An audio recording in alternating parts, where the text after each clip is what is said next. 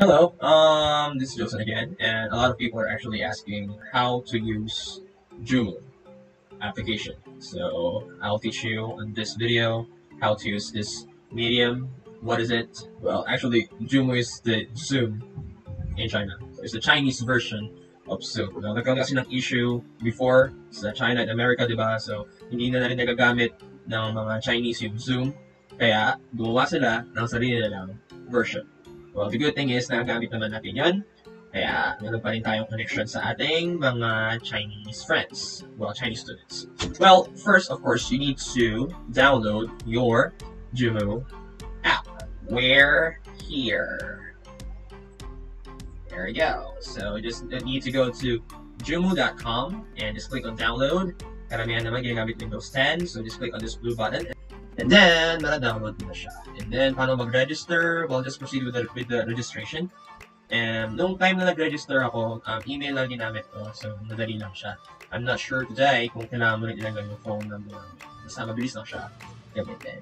And then, let's say, na-download mo na siya at na-install mo na siya. Ito yung kalatasan niya. So, let's close this one. So, here we go. Magulo yung desktop ko. Makalat. Anyway, so, install mo na siya and i-run mo na yung application. Ito na siya.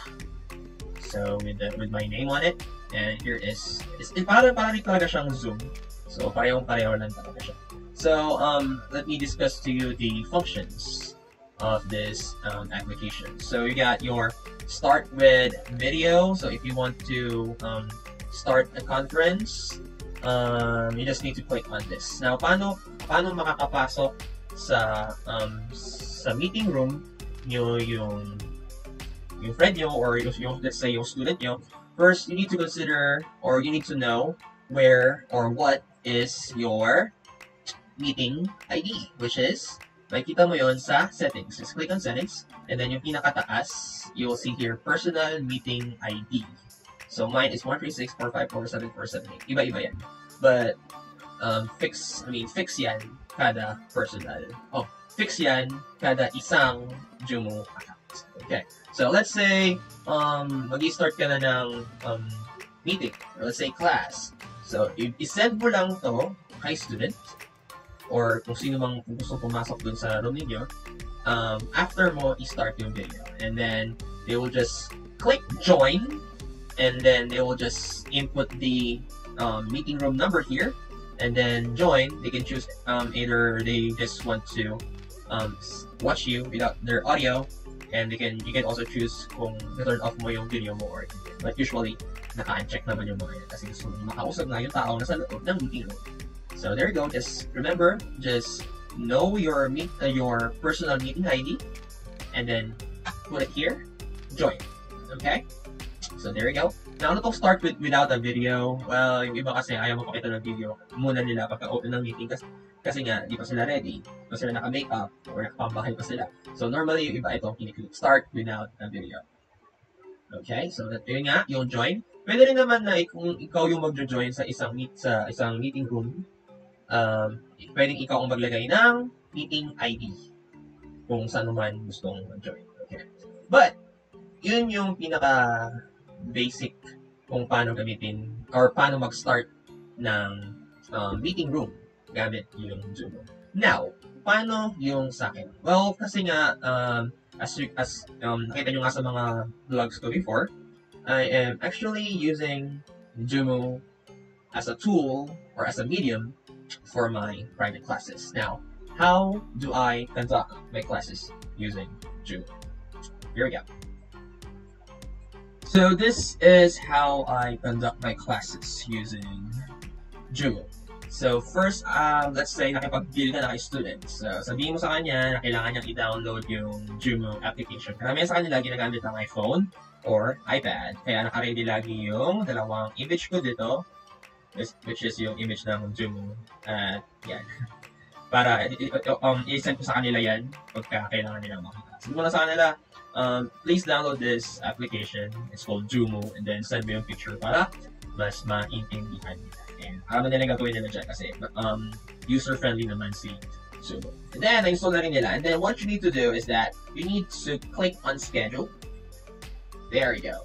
So after you click on schedule, let's say the name of the student is, let's say Joseph, or let's say Ding Dong. So there you go. Magiging regular mo na si Ding Dong. I-assume mo na yun, for sure. So, ang ginagawa ko is click on this recurring meeting, recurring, whatever. Just click on this button. And then, there you go. It means that magiging permanent na yan na meeting room number. Para hindi ka na magbibigay ng iba-ibang meeting room number kay student mo na pa-iba-iba kada araw. And mas maganda personalize yung meeting room number nila. Bakit? Kasi pag ginamit mo yung start with video, tapos binigay mo sa kanya tong personal meeting ID mo, it means anytime pwedeng pumasok dun yung ibang student mo. So, magkakagulo, diba? So, mas maganda na kung gumagawa ka ng ibang meeting room number nila. So, there you go. Let's say, type the name. Ding Dong is the name of the student. And then, pwede mo siya lagyan ng password, actually. Required meeting password. Pero wag na. Kasi kung siya lang, kung isang student lang naman yung pumapasok lagi dun sa meeting room number, wag mo na lagyan ng password. And just keep it that way. Calendar, Outlook, ayan na yan. I often just use other calendars here. And then click on schedule. Bang. Then, exit nyo lang yan. And then, go to meetings. And then, hanapin natin si Ding Dong. Usually, pag bagong gawa, nasa last siya. There you go. So, this is Ding Dong. Let's say your student is Ding Dong. So, what you need to do next is that meeting room, copy the meeting ID. That's 123.175.529. Send mo yan kay student. At sabihin mo, this is the meeting ID. At papasok lang sila dyan. So, they will do the same thing like dun sa pinakita ko sa inyo kanina. So, they will go with join. And then, they will click here the meeting room ID na binigay mo sa kanila, which is yung kay Ding Dong. And, mag-meet na kayo dalawa dun sa meeting room. Let's say, I'll do it. But, wala tayong student for now. So, let's click on start. Mas maganda kung ikaw yung mauuna dun sa room. Kasi madalas, pag clinic nila yon yung join meeting room, tapos wala ka pa dun, hindi sila na makakapasok. Sabihin nila, para magkakaroon ng error na this room is not available something, blah blah blah, or mag-error sa end nila. So there you go. Let's say, start na yung class. Ganito yung picture niya. Usually ako, naka-off palagi yung camera ko. Sa settings ko yan. And you can just need to click on start video. There you go. You can see me now.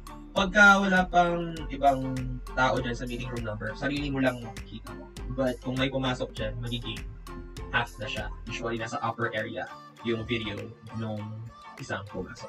Isang pinagkaiba pa ni Zoom kay Zhumu is that meron siya dito advertisement. Kita niya, powered by Zhumu. Meron silang signature. Yeah, may watermark dito sa gilid. It doesn't matter. So, next is paano mag-conduct ng lesson gamit itong mismong class na to. So, I'll teach it. Okay, well, the tools are very easy. Well, this is the microphone icon, video, just turn it on, turn it off, and then manage participants. Dito lalabas yung mga number of participants. Let's say, may pumasok na 4, lalabas dito sa gilid yung names nila. But since we're focused on conducting your classes, isa lang lalabas dito, which is si Ding Dong. So let's close that one. And then this is your chat box. So you can key in anything here. If you will do some if you're talking with the Chinese, let's say, ako kasi madalas dito ginagawa ko, naka-ready yung Google Translator ko, and then, let's say, how are you? Let's say, level 0 yung student mo, just copy-paste mo dyan, there you go. So, solve na yung problem mo for level 0 students because you can actually type your messages here. So, there you go. Remember the chat box. And then, this button here, record button, pag gusto mo, i-record yung class mo. May mga students ako before, pinapa-record nila yung class tapos pinapa-send nila. Ang problem lang doon is, pag i-send mo sa kanila, imagine, let's say, 25 minutes class, aabot yun ng mga 100 MB, I guess. So, ang hassle doon pag isa doon pa sa kanila araw-araw. I'm not sure if merong record function sa iPad. Sa phone, wala yan for sure.